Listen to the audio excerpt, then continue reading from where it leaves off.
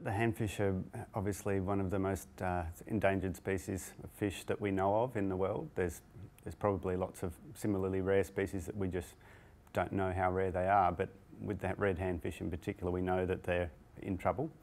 And the problem is we just don't know enough about them to save them at the moment. So the main goals are just to find out the basic information that we need to make a start in saving them. We've got an opportunity right now. I think if we delay a few years, you know, it may be too late. So there is some urgency to get this moving now. Some of the main bits of information we need to find out about the red handfish in particular are the genetic structure of the populations. So we suspect that they're in such low numbers now they may be inbreeding. We also don't know if the two populations we know of have any mixing between them.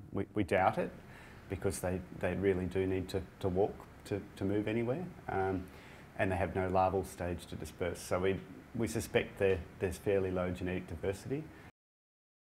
It's hard not to feel like a little bit of privilege to be able to go diving and see them. I don't think there's definitely not many people in the world that get to dive and see them, and you actually literally have to lift up individual pieces of seaweed to find them. Just go hunting around under the carefully lifting seaweed, and it can take a long time to find even one, even when you know they're there. So when you do lift that bit of seaweed and find one, it's like, you know, it's finding treasure basically. It's you feel very lucky to see them and to be able to look at them.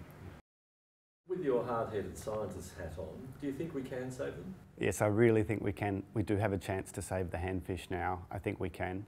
I think that had we started earlier, we'd have had a better chance, but I think right now is the time where there's enough there for us to do something about it.